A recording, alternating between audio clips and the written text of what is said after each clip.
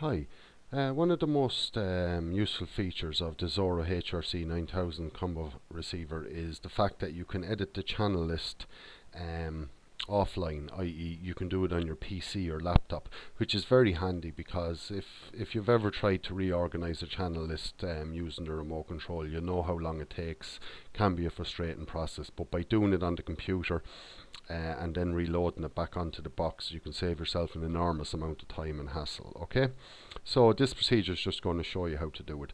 So I'm just here already in the Xoro 9000 combo receiver product page, and if you want to get the channel list editor, just go to the downloads tab here, and you'll see we have an English user manual, we have the latest channel list, which you could just download and load on yourself.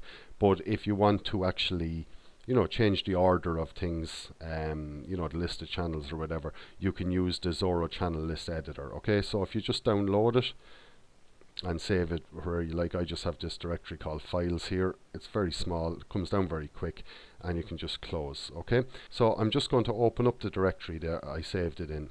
Okay, so you can see here already I have this file. It's called the Xoro 9000 October 11 .abs.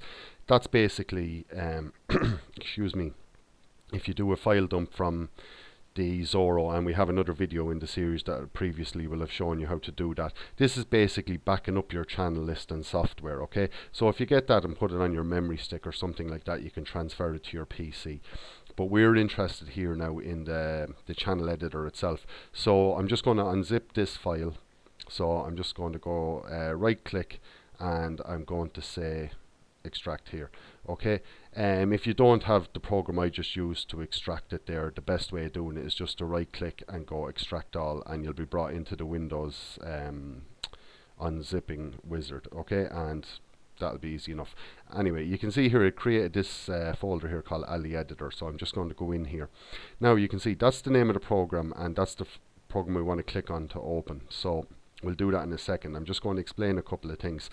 One of the neat features actually about the editor of the channel list from Xoro is that they have made several different files for different boxes of theirs, and you can use the same program from them all by selecting these different scripts.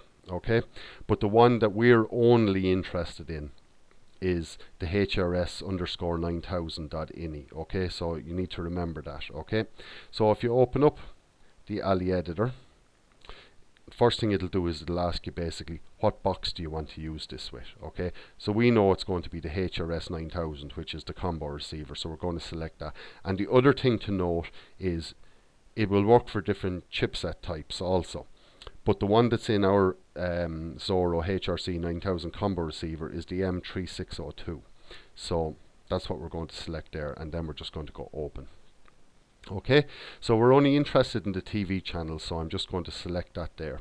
So what we'll do is file, open, and just need to remember where you actually stored the .abs file. Now I know it's one directory up, and we're going to select down here, we're going to select these open bin files, which is a .abs, and we're going to highlight it and then go open. Now what we want to select here, you don't want the default database, you want the user database, okay, which will be the channel list, and select OK. Now once you've done that, it may appear, oh, nothing's happened, I've done something wrong. But what you actually need to do is just go up here to the plus sign beside all services, then the plus sign beside satellite information, and what we would have pre-tuned all these Xoro combos to Astra 28 degrees east, okay, which is actually this satellite here that I'm about to highlight. Okay, and once I do that, you can see all the satellite channels that we would have pre-programmed are there, and it's a very simple process. All you need to do is to move stuff is basically just say, for instance, ITV4+1. I'm not that interested in it. Okay, so what you can do is you use the plus and minus buttons on your keyboard, whether it's a PC or a laptop. Minus will move it up, plus will move it down.